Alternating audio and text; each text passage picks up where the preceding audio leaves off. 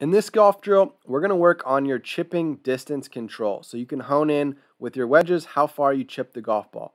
So I want you to grab two different golf clubs from your bag. A 4-iron and a 5-iron will do just fine. Then we're going to measure out 6 feet, so 2 club lengths.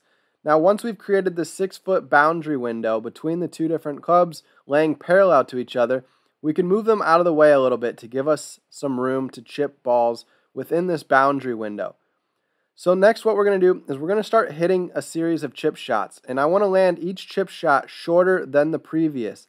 So the first one needs to go pretty far along the boundary window in order to leave enough room to get the remaining chips inside the boundary. So chip number 2, chip number 3, then we're going to hit chip number 4 here to get it within the boundary. So each one lands shorter than the previous. So this helps you learn how to control distance with your wedges.